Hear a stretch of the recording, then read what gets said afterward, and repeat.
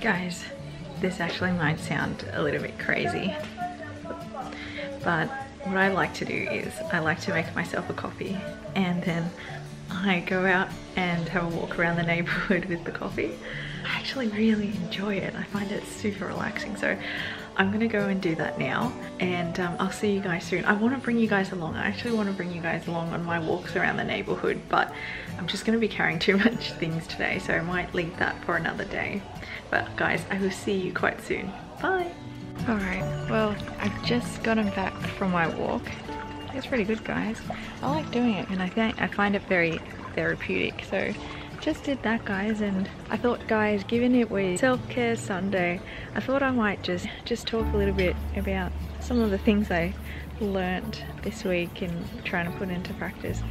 So guys, today is day 14 of daily uploads, and to the extent that I get this up tonight, it will be 14 days of consecutive uploads, which I'm pretty chuffed about, if I must say so myself.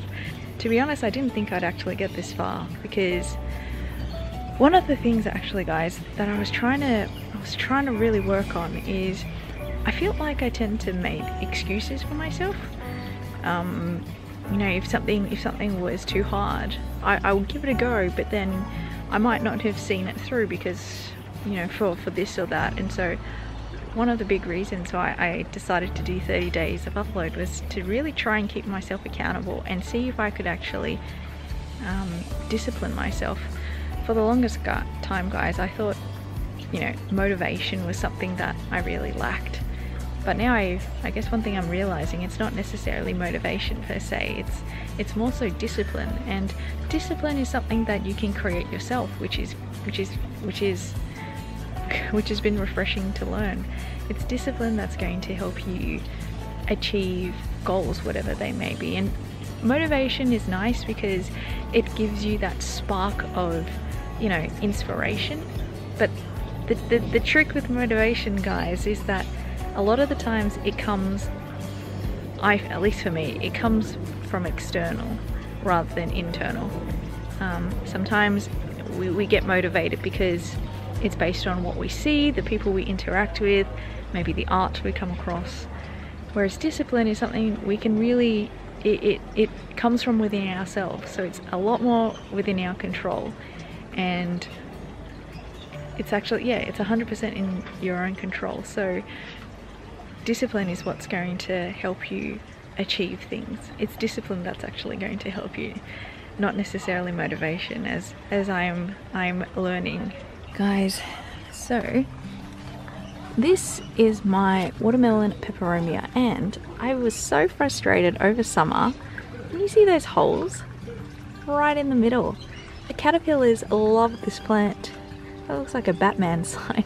The caterpillars absolutely love this plant, and I was frustrated because sometimes where it would eat right in the middle of a beautiful leaf. So guys, this guy, I actually should have taken a photo of when I first got him. He was struggling real bad, and you know, he looked like death. But guys, look at him now. So what I did, guys, was I really popped him up in some new soil, and I guess I had the benefit of summer because that really helped him grow a lot. He's got these, look how big his leaves are. Obviously, if I kept this guy indoors, you know, he's going to be a little bit more aesthetically pleasing. He's not going to have some of these holes and, you know, being munched on by insects. But I'm just so amazed at the size of his leaves. In order to treat the caterpillars, guys, you might see there I used a whole bunch of eggshells, because eggshells, what I learned from my dad, is that they help keep caterpillars at bay. So I actually sprinkled a whole bunch of eggshells in there. The other thing I heard was helpful was using liquid copper. And liquid copper, apparently what you do is you put it around your plant, and so what that does is that it really stops any caterpillars or pests from getting near your plants. Now, I didn't actually have to use it because I think I was just a little bit more observant around this guy. Whenever I would check on him a couple of days to really make sure the caterpillars was gone, when I did find one, I'd pick one off. And sorry for the dogs barking. And I really sprayed this guy with some neem oil and soapy spray every day. I try not to use the really harsh chemicals because I find, you know, the less harsh chemicals we use, the better. But so far he's doing alright. He's doing alright. Also guys, this wagon wheel, you can see his older leaves suffered the same fate as my watermelon peperomia. It's just so many caterpillar bites. This guy's an extremely resilient plant. The trick is to keep him watered. You don't want to let him dry out, which I tend to do. As long as you keep him watered, and I think you don't actually need to worry about overwatering for this guy, provided you've got a quite well draining pot. This guy likes a lot of water, so it's something I learnt, guys. It's also a very resilient plant, so don't worry too much about underwatering or overwatering. Of course, underwatering, he's going to suffer. He's going to droop if you underwater. You can tell when this guy's been underwatered because he really droops. So the only real thing, guys, I'd say is worry about caterpillars. They're the pests you got to worry about.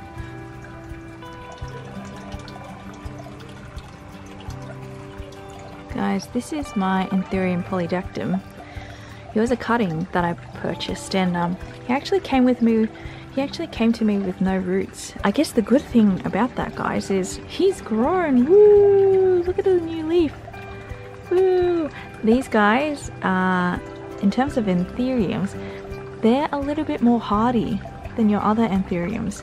I mean, just from the fact that he was able to grow without any roots, and really I just popped him in some well-draining orchid bark mix. He's survived and he's got a new leaf, which is great. The only thing I'd say, guys, is he's a bit droopy. The reason why he's a bit droopy, I reckon, is because it's been a bit cold. So I actually should bring him indoors if I want to give him the best conditions. Also, guys, if you see here, that is I just noticed it. That is a mealybug. Now, mealybugs, what I'm going to do is I'm going to spray this. I'm going to take this guy off, but I'm going to spray this plant with some neem oil, and I'm going to bring him indoors because mealybugs, or any pests, guys, are attracted. Oops, sorry, it's not focusing. It's trying the longest to get the camera to focus on that mealybug, but it just wouldn't. So it can put it to focus on my face instead. But what I was trying to say, guys, is pests tend to be attracted to plants that aren't doing so well or are feeling a little bit weak. And as I was saying with this polydactym, I actually reckon he's not liking the cold. A good way to prevent pests is actually giving your plants the right care and making sure you inspect your plants every day or so. So with this mealybug, it's probably kind of makes sense for why it's on my plant, because my plant isn't actually that happy. So I will bring this guy in, I will treat this mealybug, well, not treat him, I'll get rid of him, but I'll treat the plant for the mealybug, and hopefully this guy will do okay. I've had my plants for about over a year now. One thing I'm learning about plants is, I remember when I first got them, I used to get super anxious about taking care of them. I get so worried about them. Whenever I saw a pest, I would have thought, oh gosh, that plant's a goner because of that pest. But as you have plants for a little while longer, you know that plants are actually very resilient, and provided that you check quite regularly, you get on top of pests, I find that it's actually, it's not too bad taking care of your plants. You don't want such an enjoyable hobby such as plant care to cause you so much stress and anxiety. So don't worry too much, guys. As long as you keep on top of your plant care, on top of your inspections, and then once you see pests, you treat them, and you are diligent in treating them, I'd say 90% of the time your plant should turn out quite well. But yeah, guys, I'm going to treat this mealybug. So guys, this is the neem oil that I use. What I'm going to do is I'm going to dip a cotton wool bud into this, and I'm going to press up on that mealybug right here. Now, I might not be able to show you I actually do it because it's a bit tricky holding the camera and also treating or getting rid of the mealybug. Because guys, one thing you have to remember is mealybugs jump. So you just want to make sure that he doesn't jump away. So I'm going to put this camera down and I'm going to try and see if I can get him. So here I have my cotton wool bud. What I'm going to do is I'm just going to dip it into the neem oil, like so. So I've got a little bit on the tip there. And what I'm going to do, guys, is I'm going to really press this into that mealybug there.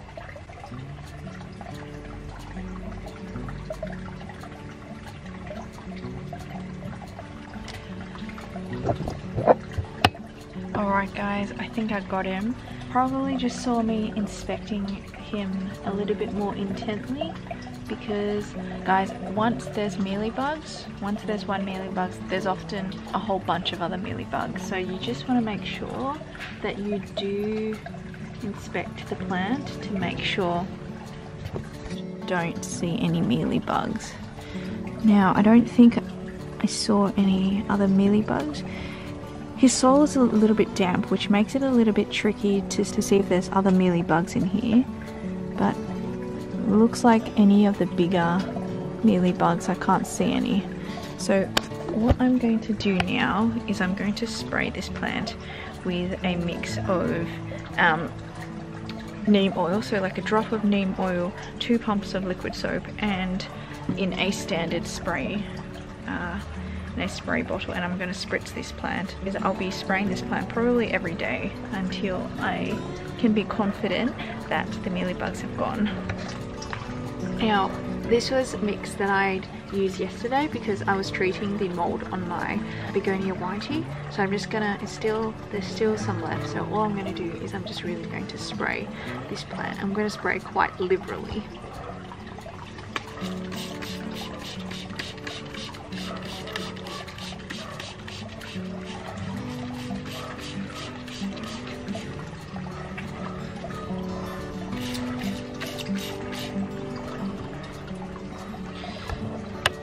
The important thing, guys, is to make sure you always remember to spray the underside of the leaves, because sometimes when we just spray in the top, there's actually some bugs hiding beneath. So always make sure you spray the underside of the plant as well. What I'm going to do now is I'm going to let this guy dry, and I'm probably going to bring him indoors overnight, but it's just about 4 o'clock here, so I'm just going to give him some bit more time to dry out. Guys, it is just such a nice day. It is a really nice day. Like, guys, just look at the sky. There's not a single cloud in the sky. You can see the moon.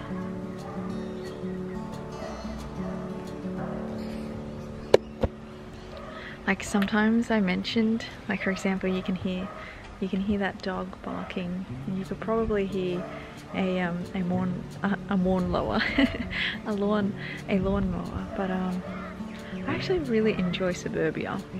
Suburbia is something I find a lot of comfort in. It feels a lot like home. Just recently, things have been pretty intense on the news, particularly in other parts of the world, and I guess just like appreciating how the sun sort of hits those leaves. It's I'm pretty lucky to be living in Australia. I really am thankful that I live in such a beautiful country, and I just get to look at these beautiful trees, and like looking at how sorry, you could probably see some of our washing there, but just looking at how the light hits our frangipani. You know, guys, as I sort of mentioned earlier in the week, I was feeling a little bit down, but I guess remembering to take some time out and just really appreciate the world around you, I guess nature around you, because, you know, sometimes it blows my mind that I'm this lucky to be able to enjoy this in my backyard, and, you know, I'm gonna have dinner tonight, and I know a lot of people in the world don't really get to do that. You know, even when things are unhappy, it will pass, and you just gotta, optimism is something that I often find trouble feeling, because I think I tend to be quite risk adverse. But something I'm really learning to do is try to be optimistic, even though it's just a mindset. It really does make you feel better, and I guess the more you practice it, it's like a muscle. The more you practice it, the easier it'll come, and I guess happiness breeds happiness. I realise I probably went on a little bit of a tangent here. Definitely not really plant related, but guys, thank you so much for 14 days of daily upload. There's still another 2 weeks to go, and I'm gonna be up for the challenge, guys. I really hope you had a good week this week. Let's hope this next week's gonna be even better. I know it. And thank you so much for watching, guys, but I will see you tomorrow.